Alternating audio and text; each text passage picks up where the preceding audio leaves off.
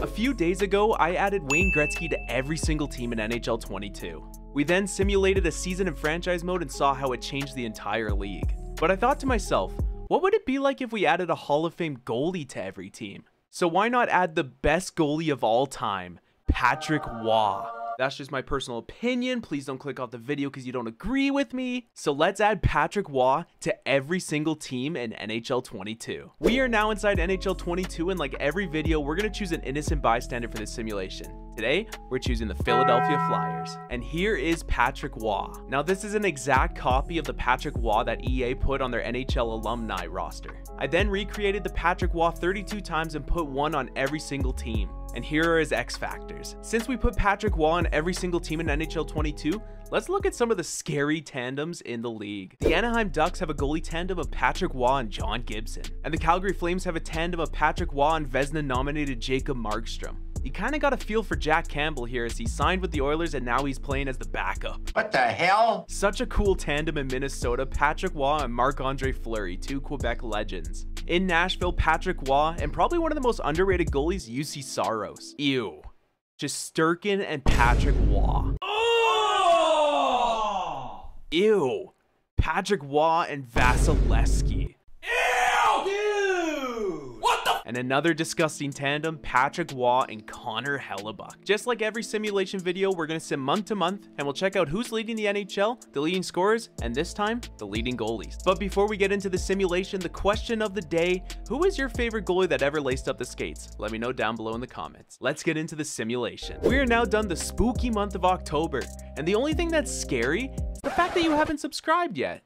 We're trying to hit 1,000 subscribers before the NHL season starts, and if you've gotten this far in the video, consider hitting that subscribe button. All the support is appreciated. The Carolina Hurricanes currently lead the NHL with 15 points, a record of 7-0-1. The NHL leaders for points right now is Patrick Kane and Patrick Hornquist? Wait a minute! They each have 14 points in 9 games. I don't know why I didn't expect this, but look at the goalie leaders!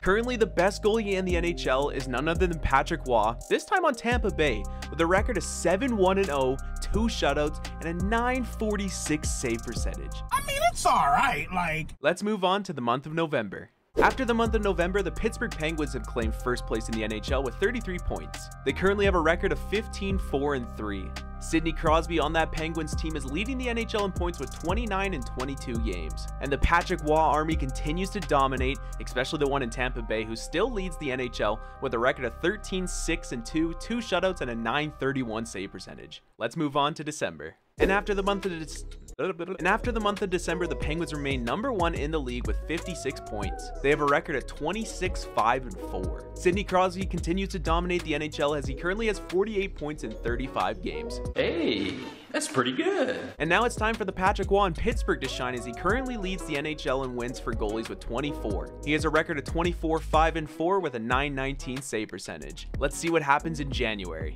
No change after the month of January as the Pittsburgh Penguins are still number 1 in the NHL with 78 points. They currently have a record of 37-9-4. And Sidney Crosby remains the number 1 scorer in the NHL with 70 points in 50 games. The Patrick Roy in Pittsburgh remains to be dominant with 35 wins, 8 losses, and 4 OT losses, and a .910 save percentage. Look at all those Penguins. Like every video, we're just going to skip over the month of February as there's only 4 games in the schedule, and we're going to go right to the end of March.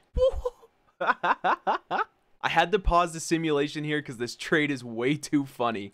To Edmonton, they get Erik Karlsson, and in return, San Jose gets a first-round pick and Evander Kane. So Evander Kane's going back to San Jose. What? We are now done the end of March, and after the trade deadline, I had to quickly check and make sure no team was dumb enough to trade their own Patrick Roy. Good job, AI GMs. You actually did something right this time. The Carolina Hurricanes have claimed number 1 in the NHL with 90 points. They have a record of 42-13-6. Sidney Crosby yet again remains the top scorer in the NHL with 84 points in 63 games. And the Pittsburgh Patrick Roy remains number 1 in wins for goalies with 38. He also has a record of 38-13-5. He's got 1 shutout and a .912 save percentage. It is now time to sim to the end of the regular season. Let's see which Patrick Roy can carry their team to a playoff position. We are now at the end of the season. The Carolina Hurricanes win the President's Trophy as they finished first in the NHL with 114 points. They finished with a record of 54-22-6.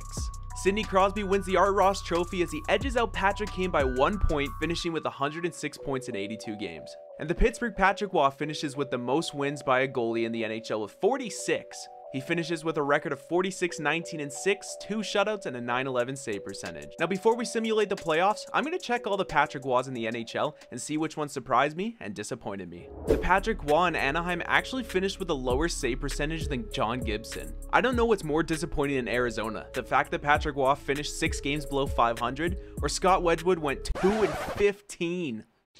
Oh, brother, this guy stinks! Even though the Patrick Waugh in Minnesota finished with a .915 save percentage, he still had a record of 28, 32, and 7. Ouch. The Patrick Waugh in St. Louis didn't even finish with a .900 save percentage. Jesus Christ. Somehow the Patrick Waugh in Tampa Bay only finished 2 games above 500. The Patrick Waugh in Toronto had 6 shutouts, but once again only finished 1 game above 500. The Patrick Waugh in Vegas got absolutely ragged into playing 72 games, but he still finished pretty good with a .926 save percentage. And the Patrick Waugh in Winnipeg finished with a .911 save percentage, but was 7 games below 500. With those interesting Patrick Waugh stats out of the way, let's simulate the playoffs and see who wins the Stanley Cup. And the Stanley Cup winner is the Dallas Stars again? I say again because, well, just go watch the Wayne Gretzky video. The Dallas Stars take on the Blackhawks in the first round and beat them in 5 games. They then go on to take on the Avalanche in the second round and beat them in 7. They then get their revenge on Calgary in real life and beat them in the conference final in 6 games to go on to beat the Boston Bruins in 7 in the Stanley Cup final. Believe it or not, Tyler Seguin actually wins the Conn Smythe Trophy over Patrick Waugh. Tyler Seguin had 32 points in 25 games, including 15 goals, and was a +16. But Patrick Waugh finished with a 16-5-3 record, 2 shutouts, and a .923 save percentage. And not only did the Vegas Golden Knights Patrick Waugh win the Jennings Trophy, he also won the Vezina Trophy. And that is going to do it for the video. If you enjoyed the simulation, make sure to hit that like button down below. Don't forget to leave your answer to the question of the day down below in the comments. And while you're down there, consider hitting that subscribe button. My name is Zoo. Thank you so much for watching. Take care. Dude, I could totally end the video with something like, what video do you guys want to see next?